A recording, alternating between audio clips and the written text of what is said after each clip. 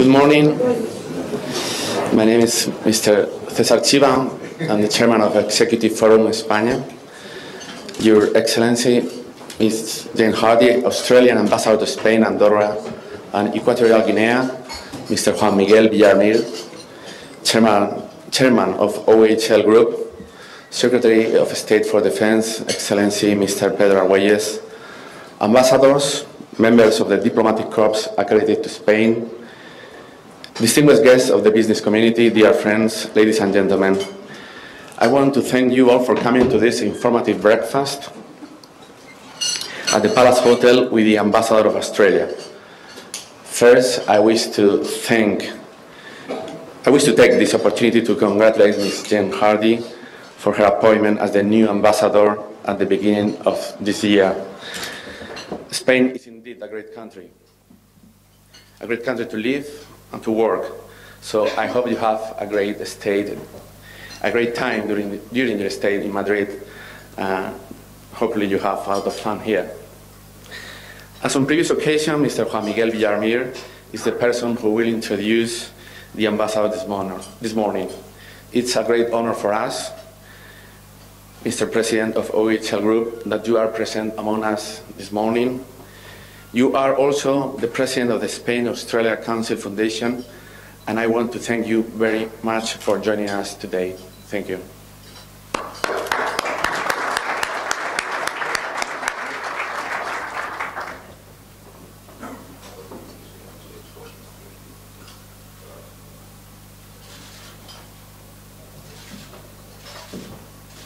Your Excellency, the Ambassador of Australia in Spain, ambassadors, authorities, ladies, gentlemen, dear friends. We have all to thank the Ambassador of Australia in Madrid, Mrs. Jane Marie Hardy, for being here with us today. Thank you very much for being with us. And for me it is big satisfaction as chairman of one construction group, OHL, to have this opportunity to sponsor this breakfast organized by the Executive Forum Spain, during which we are going to listen to you, the Ambassador of Australia, who is going to talk to us about the Asian century and Europe. The Asian century and Europe. I have to say that everything related with His Excellency Jane Marie Hardy is outstanding. Is outstanding the academic record you have, because really you are a bachelor and master's degree of arts and graduate diploma in foreign affairs and trade. You were from the beginning committed with your country and with the people of your country, and then even if really the ambassador is very, very young, but she has already 20 years of experience in public services supporting the interests of Australia. Before to present the credential here to King Juan Carlos in the past month of February 2013, he was Assistant Secretary in the Strategic Affairs and Intelligence Division.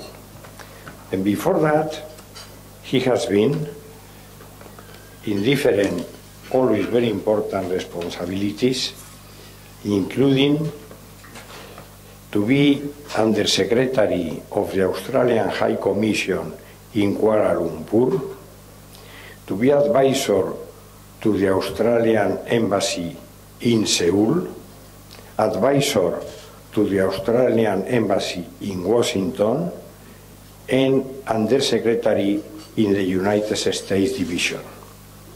Always she did extremely well.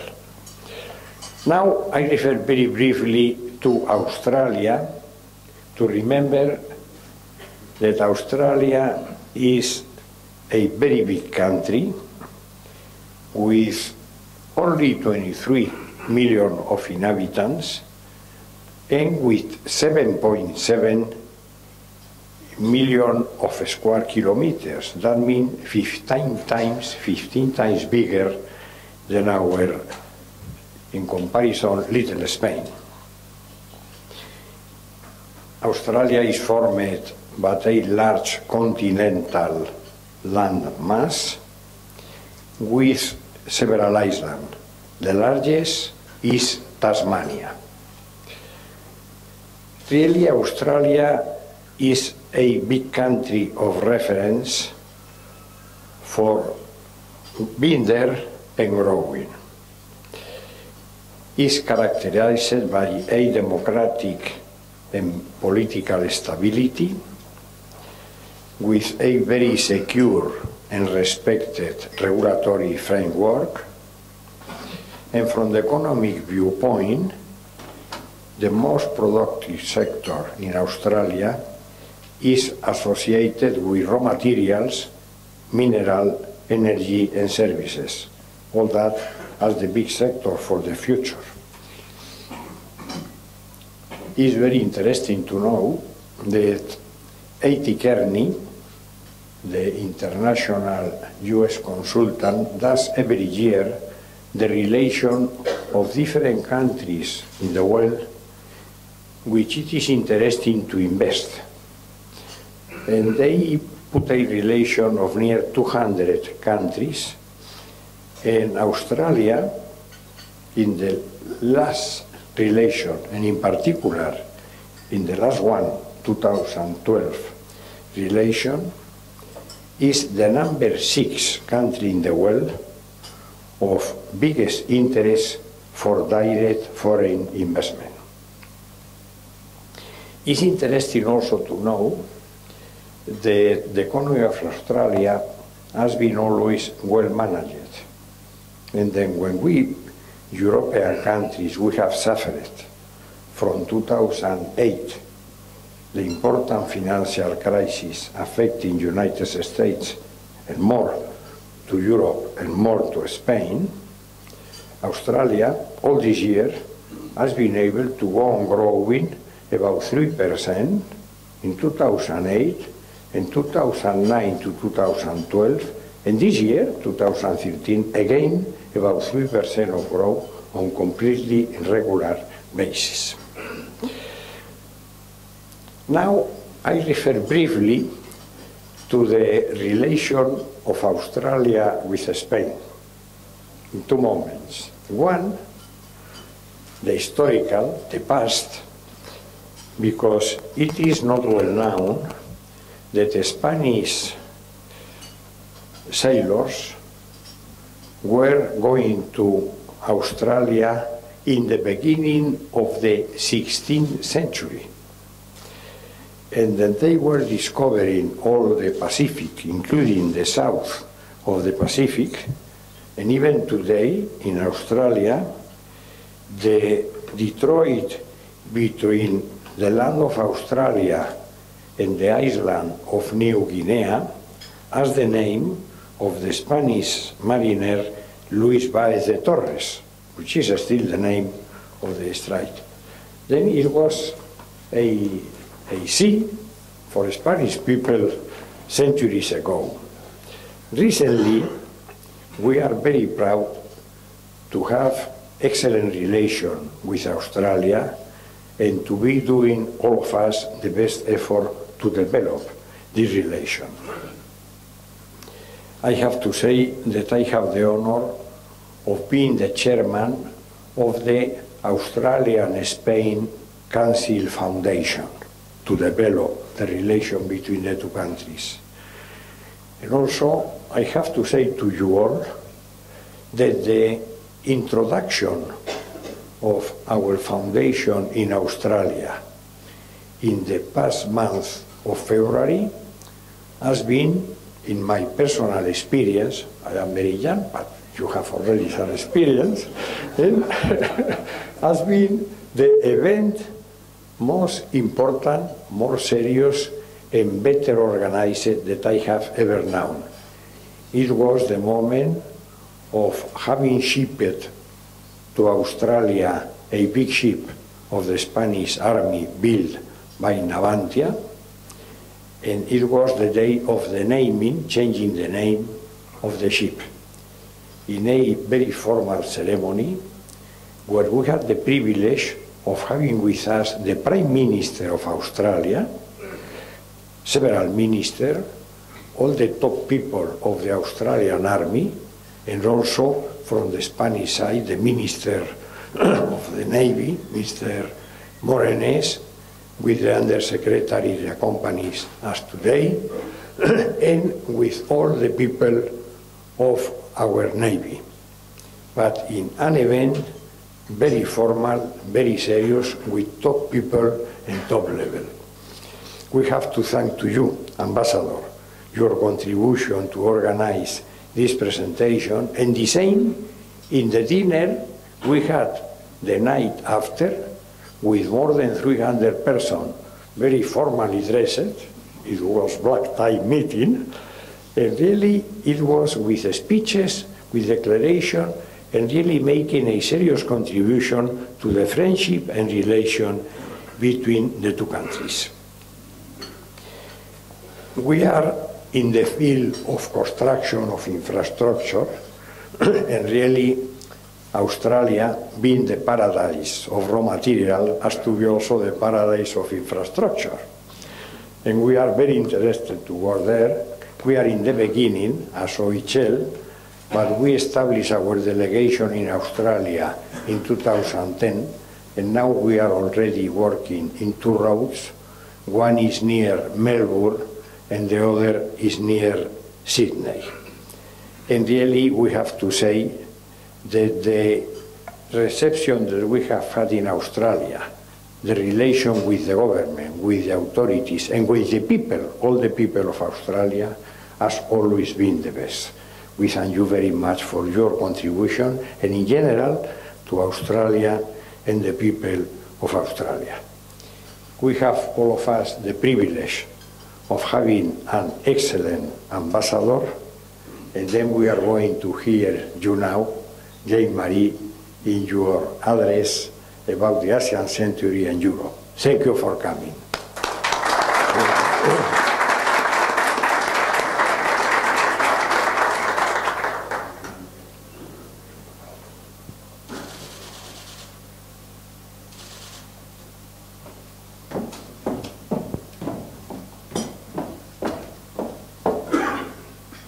Buenos días.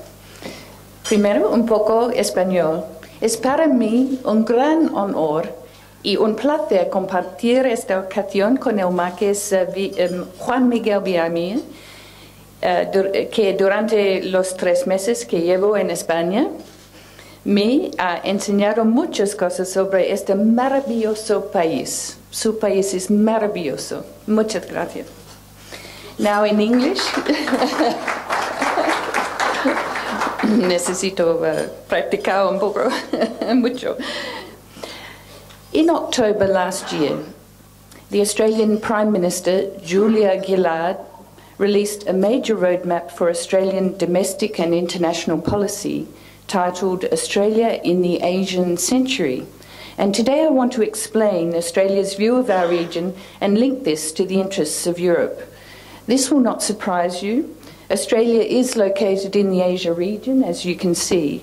We are bounded by 3 oceans. We often think of ourselves or speak of the Pacific, but we have 3 oceans surrounding us. Despite a view of Australia by some as an isolated outpost of Britain, today 1 in 4 Australians was born overseas, and our largest immigrant groups are Asian, European, and Middle Eastern. Of our 23 million people, 10% speak an Asian language at home. Italian, Greek, and Spanish are the 3 next most common languages, apart from English, of course. And this diversity of our population is nationwide. It is not contained to the major cities. It is spread very evenly throughout the country. Australia's wealth, which now stands at US dollars 67,000 per capita in 2012, is ranked among the top 5 countries for quality of life, and this wealth also is quite evenly spread. Our ties to Asia were not so strong in the past. 40 years ago, Australia was dubbed the lucky country, and we liked the term for obvious reasons, but it was originally intended as a challenge to us. We were relaxed people. We were sun-loving. We were European in origin. But we needed to lift our game. We needed to reorganise our country.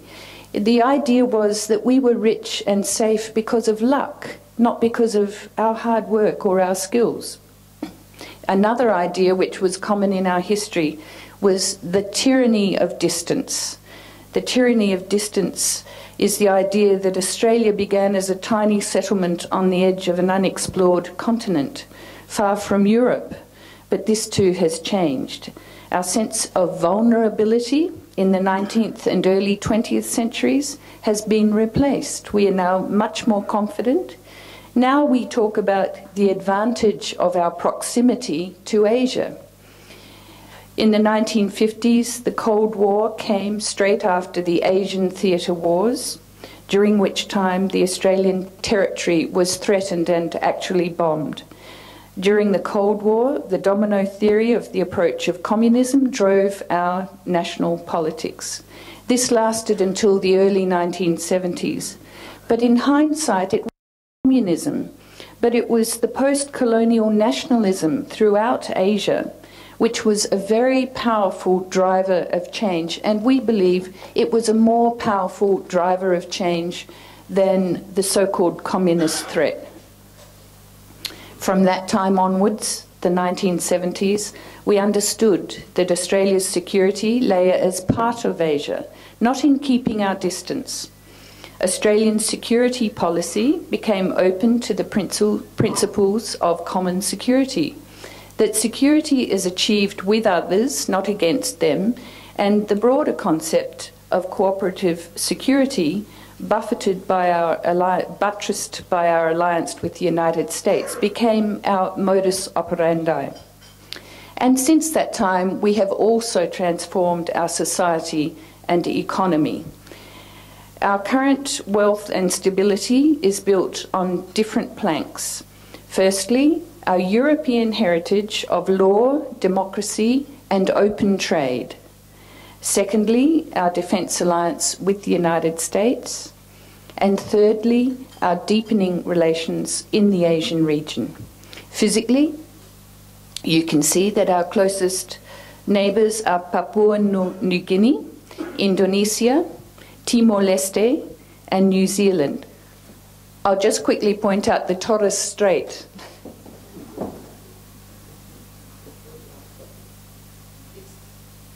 This strait. And here is the Barossa Valley, which I will explain in a minute.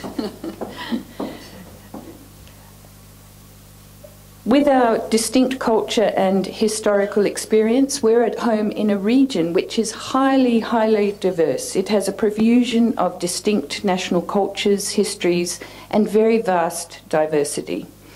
Since 1980, Australian trade with Asia-Pacific countries has vastly outpaced our trade with Europe and the Americas. Our top trading partners are, in this order, China, the United States, Japan, the Republic of Korea, the Southeast Asian countries, or ASEAN, and the European Union. We are or have negotiated trade agreements with all of these partners, and we are negotiating a framework agreement with the EU. Strategically, it's clear to everyone that China and India are countries of global significance. We also wish to point out that Indonesia is emerging as globally significant, both economically and strategically. Australia's 2013 Defence White Paper was released on the 3rd of May. It affirms that Australia's partnership with Indonesia remains our most important strategic relationship. Indonesia and Australia also work together on other serious issues, on combating people smuggling, through a process known as the Bali process, on enhancing governance through the Bali Democracy Forum, and collaborating to counter terrorism. Similarly, Australia is one of only a handful of countries to have an annual Leaders Summit with China, and we have a defence and military relationship with China, which includes live fire exercises, one of the very few countries in the world that does that.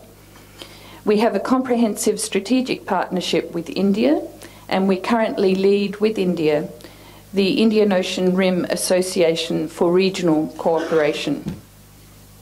And we have very long-standing political and defence relationships with Singapore, Malaysia, Thailand, Papua New Guinea and New Zealand. So our interest in Asia does not simply stem from the remarkable economic growth which has occurred in the last 30 years. It also stems from our assessment that Asia is a region of strategic significance, politically, militarily, and, don't forget, in terms of intellectual output.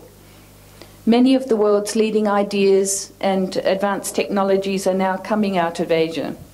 South Korea and Japan already have very enviable reputations for being global players in science and technological innovation.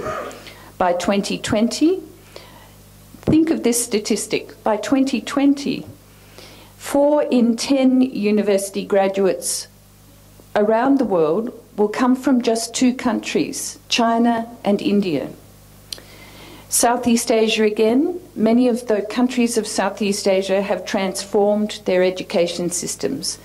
And I was speaking to the Malaysian ambassador last night. I lived in Kuala Lumpur in the early 1990s when the leadership of Malaysia made some very important decisions and established world-leading university branches on Malaysian soil. And that has been incredibly important for Malaysia and for Australia.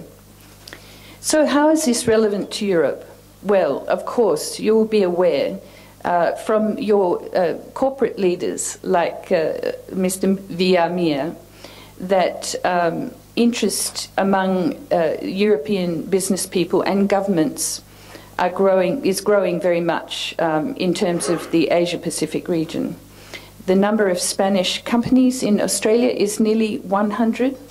And many of those companies are also investing in other parts of Asia and Latin America. And my colleague, the Chilean ambassador, gave a very interesting talk at this forum several weeks ago about that. I don't want to assert that this century will belong to any one country or region. Economic weight and strategic influence are becoming more dispersed around the world. Some of the poles of power this century will, of course, be outside of Asia. But it is the size of Asia that's important. The size of Asia's population means that it's likely to be unique in the scale of its economic growth. Asia is coming back to the preeminent place it had in the global economy at the end of the 18th century. One of the challenges of our time as Asia re-emerges as a world power is the critical task of building regional and global institutions. We need to understand that Asia has 2 characteristics of particular relevance. Firstly, Asia is a maritime domain. The sea is, for many Asian nations, central to their economic livelihood. The source of resources, of course, fish, minerals and energy, don't forget, and of course the means of transport and trade. For centuries before European colonization, states in our region traded from China to the Middle East and down to the northern coast of the Australian continent. The colonial period redrew the map of trade routes and shifted the centre of global commerce for several centuries to the Atlantic Ocean. But the re-emergence of Asia has restored these older patterns. I don't know if you can see clearly on that map, but this is a calculation of a dollar value trade around the world, and it has shifted down to the bottom right of this map. The re-emergence of Asia has restored these patterns, the older patterns dating from the 17th and 18th century, drawing links again between the Indian Ocean and the Pacific Ocean. The crucible of Australian security is now the Indo-Pacific region. As this map shows, the Indo-Pacific is also of enormous relevance to Europe. The yellow lines show the shipping straits of highest volume and intensity. Note the potential choke point of the Malacca Strait. I'll just quickly point this out. This is the Malacca Strait. It's a little hard to see. Forgive me, but I love maps. So note the potential choke point of the Malacca Strait. In this strait, which is very narrow, 50% of all global merchant traffic and around 80% of China's energy shipments pass through. 14 million barrels of oil pass through the Malacca Strait every day. If this strait was blocked, nearly half of the world's fleet would have to reroute their shipping routes. And Europe, of course, has so much at stake in the security and stability of this region, not least US dollars, $860 billion of trade in North Asia alone, much of it transiting the Malacca Strait and the South China Sea. Given this volume of trade, clearly also Europe matters to Asia, let's not forget that. In this map, the highest density shipping lanes are marked in red, and you can see more clearly the geography of the Malacca Strait.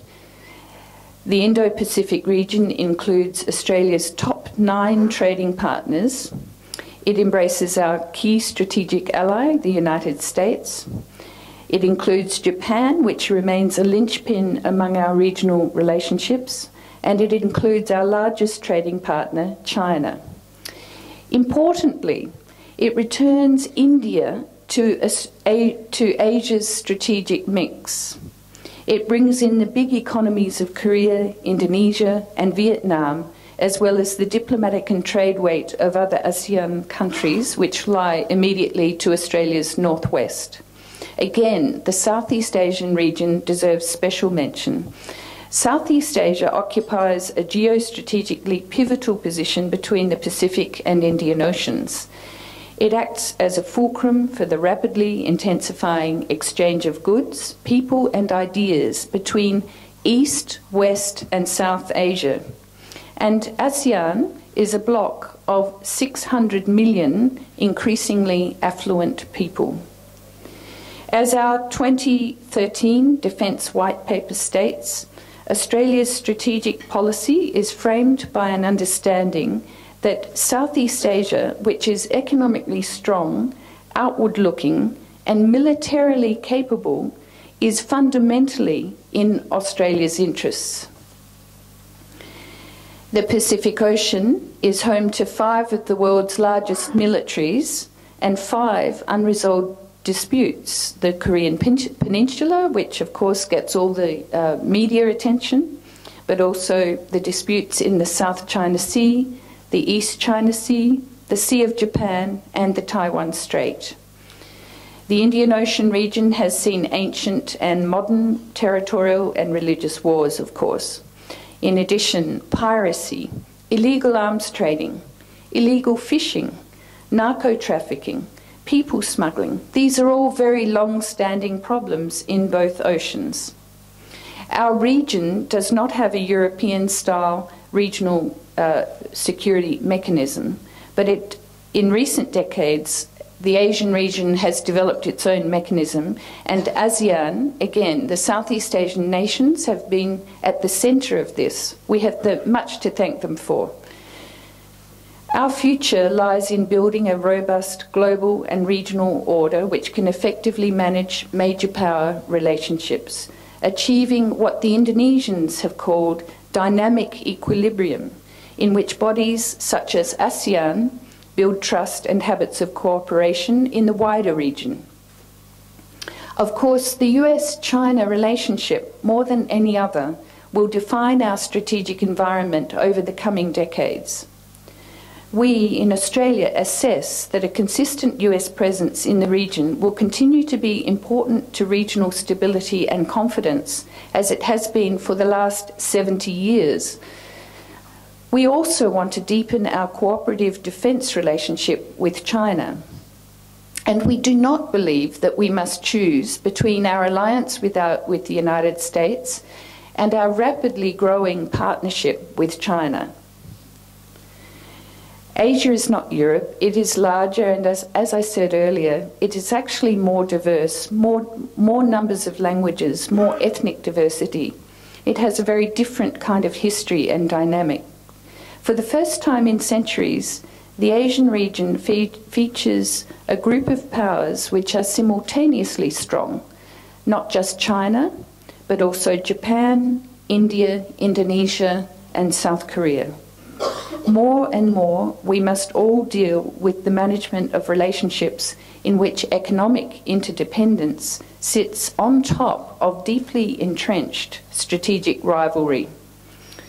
Economic globalization has merged with a strategic map shaped by centuries of competition. We cannot afford, if we ever could, to look at economic and strategic questions in isolation. Established international law is fundamental to resolving specific dangerous cross-border disputes or threats to international order, but in our region, what we call the pacifying forces, the forces of democracy, of trade and commerce, and cooperation to combat illegal activities, as well as social exchange, these are now among the most important drivers of peace and prosperity in Asia, which is such a highly interdependent region. This is the second defining characteristic which is important for us to understand. And as this chart of trade agreements shows, of course, it's important for Europe. That chart actually showed a link to Europe, which was very important in the trade dynamics. This chart here, however, is more simple. It shows some of our emerging forums. This is economic forums in Asia. It shows the East Asia Summit. I don't know if you can make sense of this chart, but it covers the East Asia Summit, the Asia Pacific Economic Cooperation Group, or APEC, the Regional Comprehensive Economic Partnership involving ASEAN with their 6 FTA partners. Their 6 FTA partners, by the way, are Australia, China, India, Japan, South Korea, and New Zealand. And the Trans-Pacific Partnership, which is our newest organisation. And I'll just briefly go through some of these to explain them to you. The Summit is Australia's highest priority. Its 18 members account for 55% of global GDP and half the global population. 8 EAS members are in the G20, and 3 are permanent members of the United Nations Security Council. The EAS has 3 main functions: to grow regional financial and economic integration, to build confidence and to nurture cooperation on security issues, and to provide a vehicle for addressing issues like climate change, resource security, non-proliferation and terrorism. Why is this particular group so important to Australia?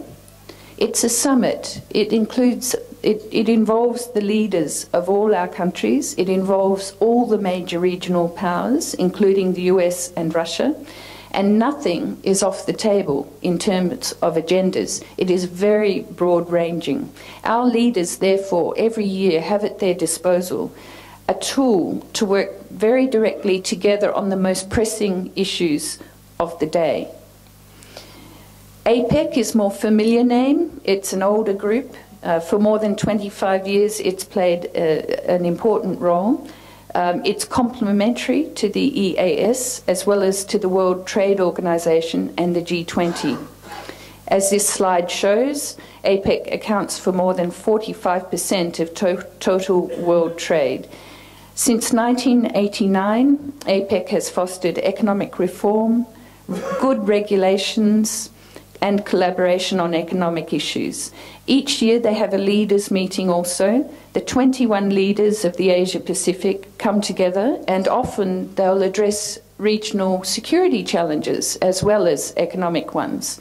In the last 10 years, I worked on APEC a little, and I can remember the leaders got together at the time that the formation of Timor-Leste was taking place, a very serious and difficult time for our region, and gave great support to Timor-Leste as it continued to establish its identity as the world's newest country. The leaders have worked, of course, on the global financial crisis. They've also worked on very basic commercial issues such as cutting red tape, which affects the flow of goods around the region. The ASEAN Regional Forum also has been active for nearly 2 decades. It's chaired by an ASEAN country, and it involves foreign and defence policy officials and other experts. And importantly, the European Union has a seat at this table. The foreign ministers of its 27 member countries meet annually. Recent work has focused on the Korean Peninsula, the South China Sea, disaster relief planning for the region. Very important, our tsunami work, our collaboration on disaster relief for tsunamis and other tropical storms in our region has forged very deep links between our non-military and our military disaster responders. It has also worked on other issues such as disarmament and challenges to stability in space. You might be interested to know that Australia and Vietnam co-chaired an ARF space security workshop in December, and that workshop built support for the EU, a proposal by the EU to control the proliferation of space debris through an international code. This is how these organisations interlink with Europe. I just want to show the ASEAN Defence Ministers meeting. The ASEAN Defence Ministers meeting is the orange list. So there are 2 groups there. The larger list is the ARF, and then the smaller list is the Defence Ministers meeting.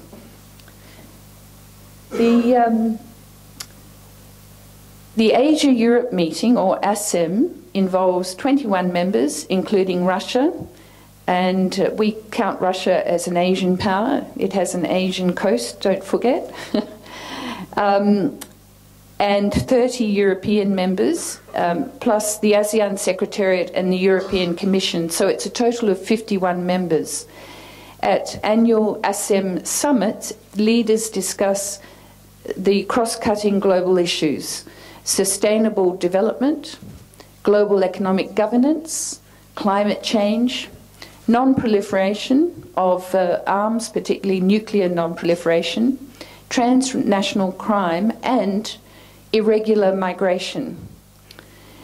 For all of these processes, there are non-government, or what we call second-track bodies, which contribute ideas, scholarship and recommendations to all of these government-led processes, including the APEC Business Advisory Council, the Council for Security Cooperation in the Asia Pacific, and the ASEAN Institutes of Strategic and International Studies, and the Asia-Europe Foundation. The most recent of these regional groups I'll highlight is the Trans-Pacific Partnership, or the TPP. The TPP is a pathway for realising the vision of a free trade area of the Asia-Pacific. Countries negotiating the TPP are Australia, Brunei, Canada, Chile, Malaysia, Mexico, New Zealand, Peru, Singapore, the United States, and Vietnam. The TPP is more than a traditional trade agreement. It will also deal, I think most business people will be interested to hear this, it will also deal with behind-the-border impediments to trade and investment, a lot of the regulatory issues which bedevil our trade unnecessarily. So after 25 years of this regional institution building, of building this architecture in our region, what is the scorecard? In this picture, the Asian region output, economic output, is displayed in black. It has a very major role to play, as you can see. Capitalism, it's battered. It is a bit battered after the global financial crisis, but it is a very powerful, attractive force in our region. As prosperity has spread across Asia, so has the middle class, keen to take advantage of it. The company McKinsey estimates that up to 3 billion more middle-class consumers, 3 billion more middle-class consumers will emerge in Asia in the next 20 years. India's middle class will number more than 250 million people within 2 years. 250 million middle-class people in India, and Indonesia's middle class is already larger than the total population of Australia. On the democracy side, what's happened? Well, democracy has increased its reach in the Asia region and is consolidating strongly. India was a leader. India's choice of democracy from the time of its independence in 1947 was remarkable. Indonesia's democratic transition has been one of the seminal developments of the last 2 decades and very little understood outside the region. It has global implications, not only for trade and commerce and economic development and human rights, of course, but also for strategic balance. India and Indonesia are among the fastest growing and most stable countries today. Indonesia is the second largest, and India is the second largest population in the world, and Indonesia is the 4th largest population in the world. Indonesia is the largest Muslim population in the world. India is the 3rd largest after Pakistan, but I think sometimes Pakistan and India are quite similar in terms of their size of their Muslim population. Looking at the smaller countries, well, we have the emergence of the world's most recent democracies. Timor-Leste, the creation of Timor-Leste as a strong democracy was very important. The political transition in Myanmar, they augur very well for the establishment of democracy in our region. These changes were not sudden. They were the result of decades and decades of hard work and sacrifice by their own people. So we aim to ensure that these pacifying forces, the forces of commerce and trade, the forces of democracy, the forces of economic and cultural exchange, continue to work well in Asia. More than that, our Asian mechanisms that I outlined earlier are becoming vital to our future. They're having also a global impact. Other international bodies are transitioning. And I will say something quite controversial. I'm sure there might be some questions about this. The Group of 8, the G8, the post-war group of the world's major powers, is ceding ground to the G20. As I mentioned earlier, 8 East Asia Summit countries are members of the G20, and they're shown here in orange. Financial institutions like the IMF have made institutional changes that recognise the new power relativities. But the IMF must go further in doing this. The Doha round of WTO negotiations, trade negotiations, is struggling. Climate change negotiations have not delivered the global action we need. And reform of the UN Security Council is as far away as ever. My point is that regional institutions such as we have in the Asia-Pacific and the Indo-Pacific will have globally a correspondingly greater role to play in fostering consultation and cooperation. Again, what does this mean for Europe? As I said earlier, most obvious for Europe is the opportunity for trade and commerce and investment in the world's most dynamic economic region. But what is less obvious is the picture of power being rebalanced. As Asia's combined economic weight grows, it is likely to surpass the economic weight of the United States and Europe combined very soon. And it will also, therefore, pose challenges to the existing global order. As Asia's economic dynamism is reflected in its military spending. As I said to you earlier, we believe this is important for Asia, not a threat. Regional militaries will be much more capable than in the past. The consequences, though, of strategic miscalculation are potentially global in scale. The North Korean situation is the most obvious example, but there are other potential flashpoints. And the global domains, the areas for conflict in the globe, include the traditional ones of territory, sea and air, of course, but now also cyber and space.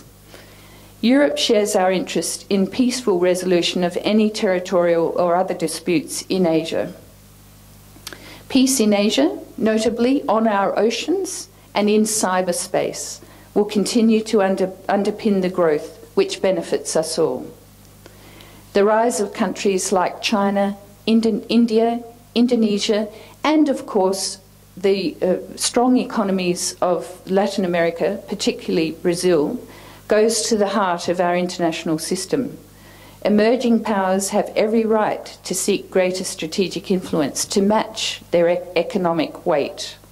But the extent to which this can be peacefully accommodated will turn on both the pattern of these countries' international behaviour and the extent to which the existing international order intelligently finds space for them.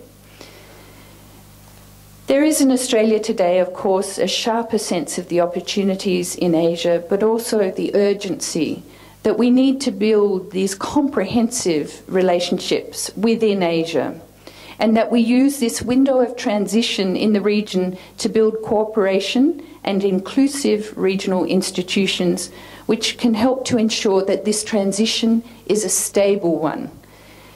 This conviction was behind the drive, first articulated through the concept of APEC 25 years ago, and through our engagement with ASEAN, the Southeast Asian nations, to build prosperity. When I say our engagement, I mean all of us. I mean Australia, Europe, the Latin American partners, North America, and of course North Asia. North Asia, negotiating with Southeast Asia, has been a very important driver of all of this dynamic. It was behind our support for the EAS to include the United States and Russia, and of course behind our support for the ASEAN Defence Ministers meeting. Europe's involvement in Asia, to sum up, of course, is important to Australia. Almost 70% of Australians have European ancestry. 10% of our population was born in Europe. Each year, 1 million Australians visit Europe, 160,000 of them visit Spain. Half of those lose their passports in Barcelona. But that's fine. Tourism is an incredibly important driver for these kinds of relationships, personal and commercial. And as a bloc, the EU is Australia's largest foreign direct investor. So Australia's welfare and prosperity are linked to Europe, even while our largest single country trading partners are now all in the Asia Pacific. My pictures show that just as Asia is different, also Australia is very different to Europe or North America. We have a strong identity, a different outlook. We were born modern as a nation in 1901, benefiting from the modernising infrastructure that the British built in our country, and now the Spanish are rebuilding. We have the world's oldest continuous indigenous culture, the Australian Aborigines, and we have a richly endowed but challenging continent. We have European roots, but very clearly an Asian trajectory, and we have a very long-term approach to engaging our neighbours in Asia, recognising the transformative changes underway. Thank you very much.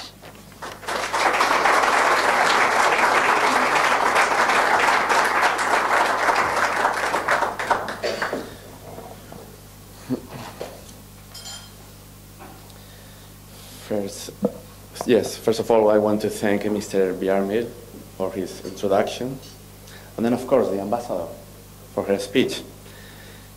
Brilliant, indeed. Now we are having a brief session of questions for the next few minutes. Ambassador, for Australia, the benefits of being Asia's next-door neighbor are crystal clear, as you have put very well. Because of the similarity of the Australian culture and roots with those in Europe, would you consider your country as the fair option to enter new markets in Asia, even before China or India? Well, yes. We would love to project ourselves that way. I think our Spanish companies in Australia, I met most of the Australian branch officers before I came to Spain earlier this year, late last year, and they do speak of that. The familiarity with the European systems of law, very similar lifestyle, the ease of doing business is a great way to start. Several of them are big companies with pipelines of investments. They need to make sure their pipelines are continuous. If there is an area in their pipeline which is not active in Australia, they will look to our surrounding countries, and some of them are doing that successfully. It's interesting to note that some of the big projects are actually in places you wouldn't imagine, like Papua New Guinea and the Pacific Islands, again, infrastructure projects there. But I have to say, many of your companies are very well-versed, becoming very well-versed in the way of doing business in the Asian region. And of course, if there are big investments in China and India, for example, they must go direct to those governments and work closely with them.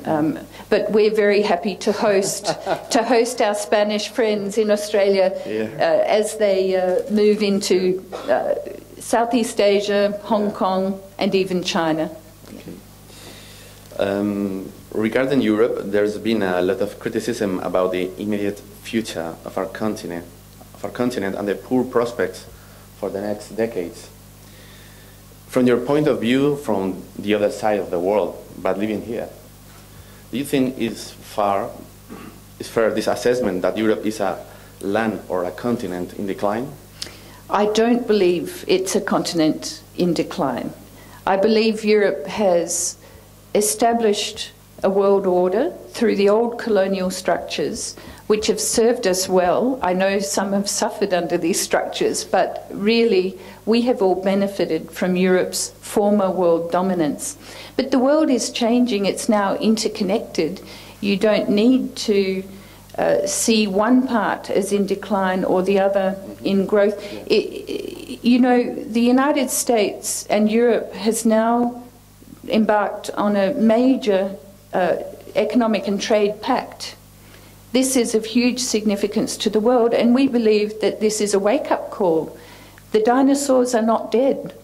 We're all integrated, and as far as our economy goes, it's so outwardly, we have to trade. We're a trading nation, and it's so outwardly oriented that it can only benefit us when Europe resurges. And I think there are some positive signs. It will just take time. And the main thing is you have good friends. We're standing by. We're not deserting you. Okay, thank you. Imagine for a while that I am a businessman and I want to settle in Australia. What piece of advice would you give me in order to succeed in your country? Well, Juan Miguel would be best placed to answer this question. I deal with a lot of people who are interested in investing in Australia or who are already there. And there are several things I would say. Number one, there is a strong regulatory system, but we believe it's very transparent. You must become very familiar with our regulatory system and also understand that our regional governments, our state governments, control many of the major projects. They run public-private partnerships. And for those kinds of projects, you need to really know who's who in each of the states and work with them. We have strict labour and health and safety laws, but many Spanish companies have become accredited and gained recognition as holding very good credentials in terms of health and safety. That's an important thing to put in place. Thirdly, we have a series of visas. The most important one is called 457 business visa. It costs several $1,000s and it takes anywhere from 2 weeks to several months to process.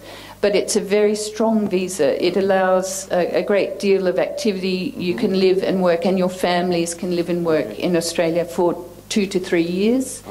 And we also have a short-term business visa, which has become important, which is a very new one. As projects roll out, sometimes experts are needed just for short periods.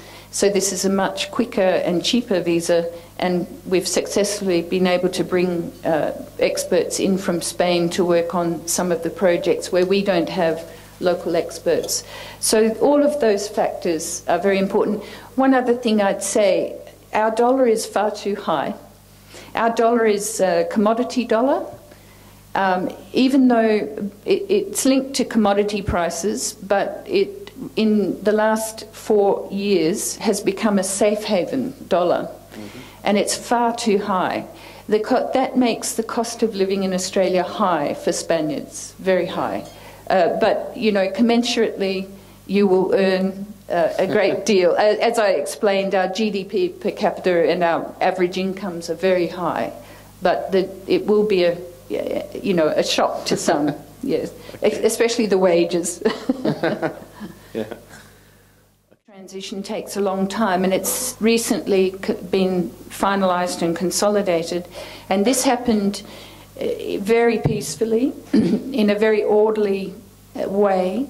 And China is to be congratulated on this occurrence. Now, I don't think that the way that the government structures in China, which you must remember are built on centuries and centuries of social structure and political structure, they won't become. We're very similar to Spain. We have a very similar the way the Parliament and the Congress operate, and the way the leadership sits within that is very, very similar. But in China, it will be always different to that, which doesn't mean that it's not democratic or representative of its people. And I think in the last 10 years ago, the ruling party of China, for the first time, allowed entrepreneurs as members of the party. This was a very significant move. And now it's not even a question. The entrepreneurs of China are now among the leadership of China. It's not separated from the party. So that's all very positive for us. I think, you know, as I said, to come to Australia, you must understand our laws and regulations. The same applies to China. Yeah. It takes a lifetime of study. Yeah. And the last one, Ambassador, you know, as you said, it's a truly epic journey traveling from here to Australia for a number of reasons, including the price of the tickets and the long distance. However, it's the golden destiny for many tourists. Do you think we'll have an increase in the number of travelers in both directions in the future? I certainly hope so, and I think the airline companies that are servicing Spain and Australia are testament to, they're responding to demand. We have a number of terrific carriers. We also have very major aeroplanes like the A380, which can now fly between Dubai and Sydney without stopping. This helps our transport, our experience of travelling a great deal. And believe me, Australians will flock to Spain. They're coming in huge numbers. Last winter, I was sitting in a cafe in Canberra with the winter sun on my back, and my husband and I were practicing our Spanish verbs. Oh, really? And then we were listening, every table around us, someone had just come back from a holiday to Spain. Oh, really? Every table around us, in our winter, you see. You have a great advantage with the different seasons. Spanish going to Australia, we hope to have a new visa for young people under 30 years of age. We've been working on this for some years. We're very, very much in favour of getting this visa. It would allow young people to stay in Australia for 1 year and to work without a work permit. Well, it is a work permit. And we call them backpacker visas. And when I was a young person, I went to Bali on a backpacker visa. We've had them in place for many years, and we sincerely hope that we can get this new visa with the help of our friends from the Ministerio de Asuntos Exteriores. Okay, thank you very much. We must finish. Ambassador, I'm so delighted with your presentation here at this breakfast. It's been very comprehensive, entertaining, and informative. I really appreciate that, and thank you for sharing with us this wonderful vision about Asia and Europe. Thank you very much. You're very welcome.